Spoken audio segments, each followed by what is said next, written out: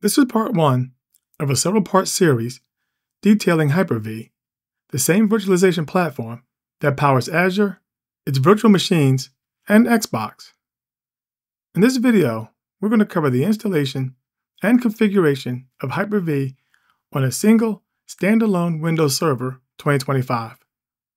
The standalone server will serve to mimic a typical Dell, HPE, or generic server found in any data center.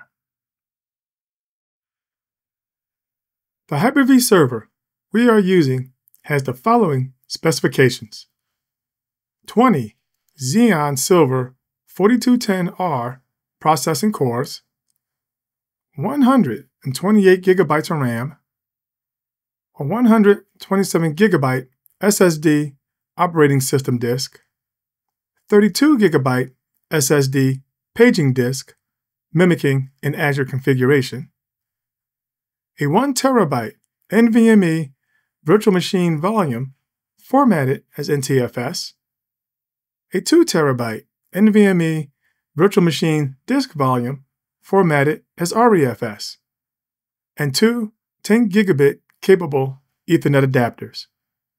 The operating system is Windows Server 2025 Data Center. The actual hardware for this demonstration is, well, Hyper-V. Yes, we are installing and configuring a high-performance Hyper-V server inside an even more powerful Hyper-V host. We need to do some preparation. First, ensure your server's BIOS UEFI has its virtualization settings enabled. If in a virtualized environment, ensure nested virtualization is enabled. Now, we're going to configure storage, but probably in a way in which you may not be familiar. With Server Manager open, click File and Storage Services, Volumes. Notice that the 1 TB and 2 TB drives do not have drive letters. You can also see this using Disk Management. For the 1 TB and 2 TB drives, we are not going to assign drive letters, but we're going to mount them into folders. Using Disk Management, right-click the volume area and select Change Drive Letter and Paths. Click Add, mount in the following empty NTFS folder. Navigate to the empty folder where the drive is to be mounted, and click OK twice. Do the same with the other volume. Back in Server Manager, Volumes, click the Refresh button. Notice the volumes are now mounted to the folders. Open File Explorer and navigate to the root folder where the volumes are mounted, and notice the size field reflecting the volume's capacity. You may also notice the icon has changed. Alternatively, you can use the PowerShell add-partition access path commandlet to provide an access path. Later, when we install Hyper-V into a cluster, it will make sense why we mounted the volumes to folder paths instead of using drive letters. In Server Manager, click Manage, Add Roles and Features. Under Server section, click Next, check Hyper-V, Add Features. Click Next until you get to Virtual Switches. For now, leave the listed adapters unchecked. Under Migration, leave the defaults. We can change all of this later. Under Default Stores, we can now select our mounted locations. But for now, leave the defaults as we will change this later using Hyper-V Manager. Under Confirmation, check that the Restart Destination Server checkbox is checked and click Install. Likewise, we can use the Install-Windows Feature commandlet to install the Hyper-V role. Following the reboot, close the Add Roles and Features dialog box. In Server Manager, click the Tools menu and select Hyper-V Manager. Right-click your server name and select Hyper-V Settings. Under the Virtual Hard Disk heading, we will specify the location of the mounted folders for the virtual hard disks. Click Browse and navigate to the mounted folder. Do the same for the Virtual Machines heading.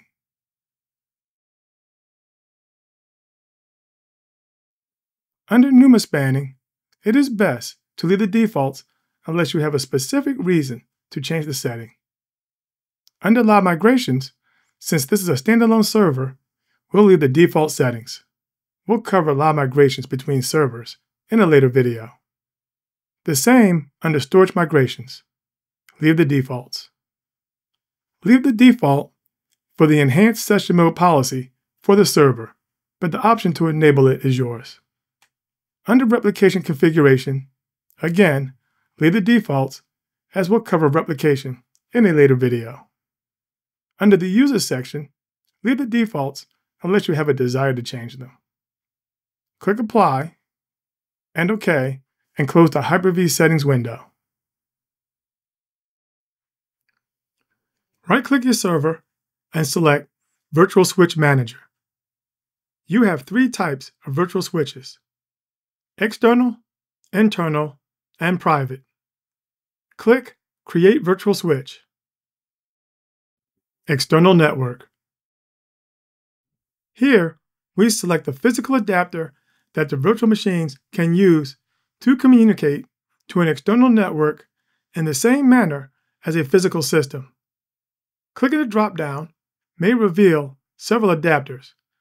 However, it may be challenging to identify which is which since the adapter description is listed instead of the adapter name. Use the PowerShell get-netadapter commandlet to see the network adapter's name and description easily. If only one network adapter has external access, leave the Allow Management Operating System to share this network adapter checkbox checked. When there are separate, dedicated adapters for VM external access, uncheck the checkbox as that prevents the host operating system from using that adapter.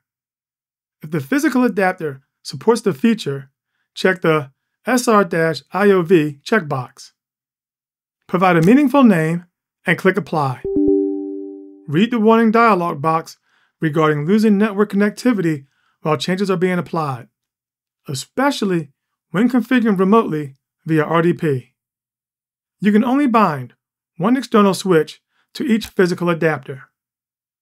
Attempting to use a physical adapter already bound to a switch will result in an error. Right-click Start, open Network Connections, Advanced Network Settings, and click the drop-down arrow for the external adapter. Click Edit under More Adapter Properties and notice bindings. Internal Network. Click New Virtual Network Switch, select Internal, and Create. An internal switch allows network communications between the host computer and the virtual machines. Open Network Connections, Advanced Network Settings, and notice there is now a vEthernet adapter that allows the Hyper-V host to communicate with VMs connected to an internal switch. Private Network. Click New Virtual Network Switch, select Private, and Create. VMs on a private switch and the same VLAN can only communicate amongst themselves and not with the Hyper-V host or external systems. Under the Global Network Settings section, MAC address range heading, you can alter the default values. By default, each Hyper-V host can assign 256 MAC addresses. If you want or need to obscure that the MAC addresses are Hyper-V related, the 00-15-5D OUI is well known. You can change the organizationally unique identifier, the first 24 bits, to an arbitrary hex values. Click Apply to commit any changes, followed by OK to close the window. Click your server name to see the virtual machines to which you have none.